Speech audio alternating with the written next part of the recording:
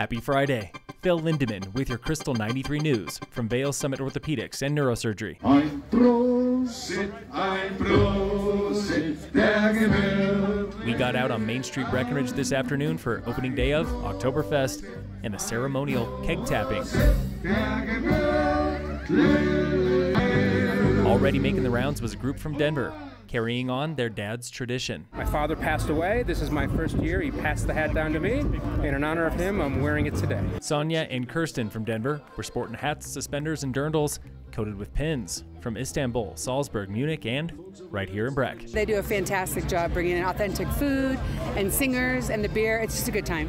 I mean, the spirit here is definitely of the Oktoberfest. Breck Oktoberfest continues through the weekend, open at 11 a.m. daily, closing 6 p.m. today and tomorrow, and 5 p.m. Sunday.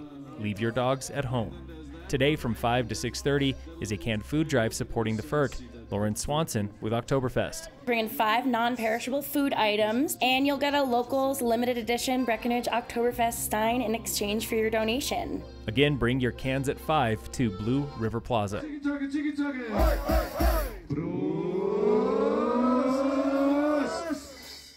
A Denver nonprofit inspired by tragedy is bringing music therapy to Summit County. Krystal 93 News correspondent Matt Renew of 9 News has the scoop on KK Fearless and founder Brooke Perez. Her brother and sister struggled with addictions and lost their battles with addiction. They both passed away. But during their struggles, they found so much peace through playing musical instruments.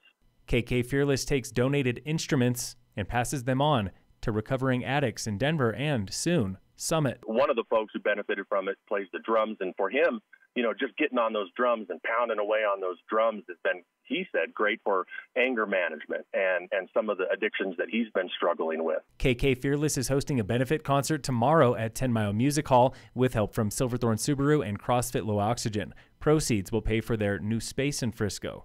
Tickets are $25. Get them online at 10milemusic.com. A beloved winter rec program at Summit School District is gone, but students at Breck Elementary still get out on the snow in another way. One of our big pushes here at Breck is to get out into the community, for example, and connect it with our curriculum. So the kindergartners, part of their curriculum is to study pushes and pulls, like forces in motion, and they went up to the ski area and learned how the lifts work and had a demonstration by some lift ops, and so they got real hands-on learning. And with our location and our community connections, we're able to do a lot of activities like that. That was Principal Anne Mary Westerhoff. Vail Resorts is pumping $9 million into the Epic for Everyone program this winter. This grant program pays for lessons, equipment rentals, and meals, plus 2 free lift tickets for over 9,000 kids from 13 cities, like Boston and Detroit. But not everyone gets Epic for Everyone. Eligible kids must come from a partner program like SOS Outreach. The Summit branch of SOS did not win a grant this year. Local fire danger remains moderate today, with no fire restrictions in Summit. In sports, the Rockies open a series with the Padres tonight at 6:10. Coming up Sunday, the Broncos face the 49ers on NBC.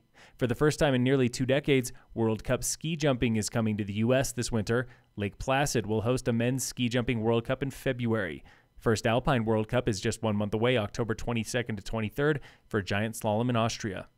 And in local sports, brought to you by Red Mountain Autos. At their new location on Airport Road, Tigers Cross Country is running at Clement Park in Littleton today. Tomorrow, volleyball plays Palisade at home. Boys soccer travels to Gunnison. Rugby has an away tournament. Phil Lindemann with your Krystal 93 News from Vail Summit Orthopedics and Neurosurgery.